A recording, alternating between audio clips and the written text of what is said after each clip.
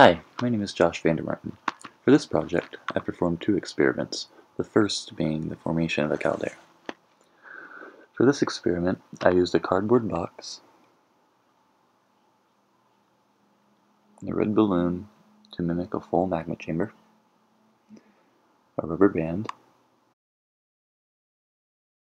and some plastic tubing to control the pressure inside the balloon.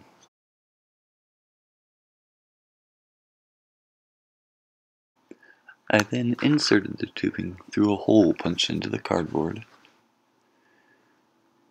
and attached it to the balloon with a rubber band.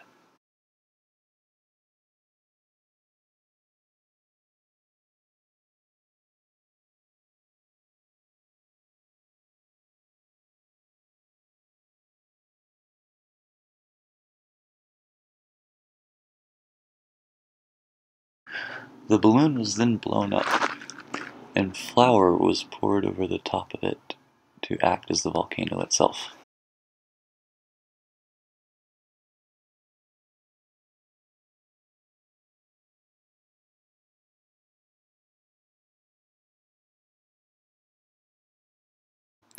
In this slow motion footage, I released all of the air inside the balloon, causing collapse of the volcanic peak. In caldera-forming eruptions, a magma chamber is emptied of its contents, usually magma, but in this case air. The empty space beneath the main vent becomes unstabilized, and the weight of the volcano itself causes collapse into the voided magma chamber. As you can see in this footage, concentric ring-shaped fractures form around the edge of the volcano. As they continue to form, the center begins collapsing inward until the volcano is again stable. These ring-shaped fractures can then act as volcanic vents in future occurring eruptions. Here are some still frame photos taken in different lighting to accentuate the ring fractures. In this next experiment, I modeled the formation of a spatter cone volcano using the combustion reaction of ammonium dichromate.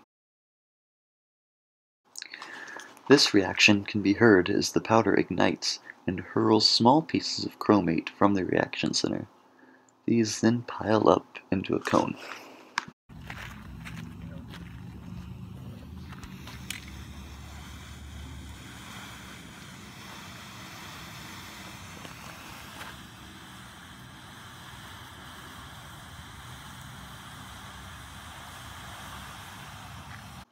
The spatter cone is a small 10 to 20 foot cone of welded chunks of lava called spatter that is thrown from the vent in a fountain of lava.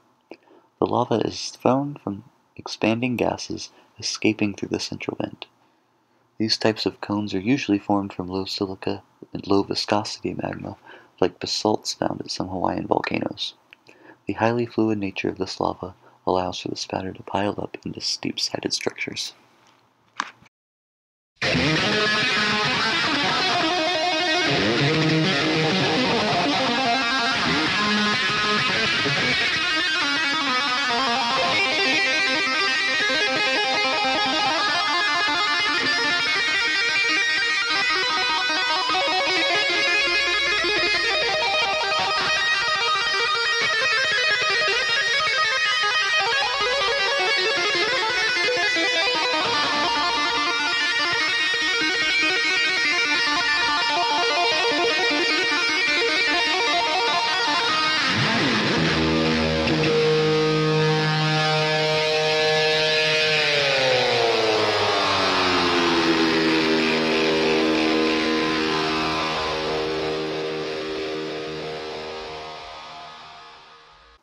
Thanks for watching.